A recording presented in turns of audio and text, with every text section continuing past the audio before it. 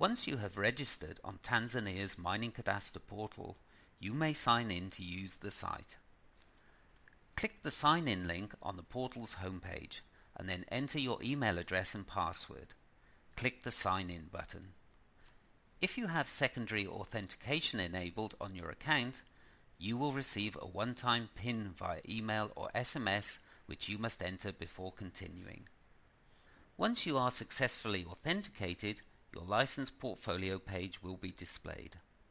Note that should you not use the portal for 20 minutes, you will be automatically signed out as a security precaution.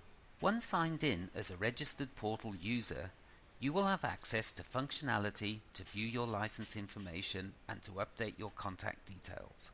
The license portfolio landing page displays a summary of your active licenses and applications, along with a navigable map with your license shapes highlighted. Click on a license code to see that license's details page. Here you can see a brief summary of the license, a list of its coordinates, any upcoming or overdue payments, reports or renewals, and a history of all past activities. You can edit your email address, password, secondary authentication method, as well as your other personal details by clicking on the Edit My Profile link. Click the pencil icon on the top right corner and make your changes, then the Save icon when done. If you are a company representative, you can click Edit Company Details to view and modify the company's contact details.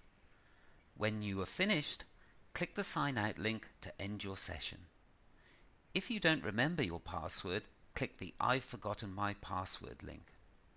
Then enter your registered email address and click the Send button. An email will be sent to your address containing a link that you can use to enter and confirm a new password. You can then click the link to return to the sign-in page.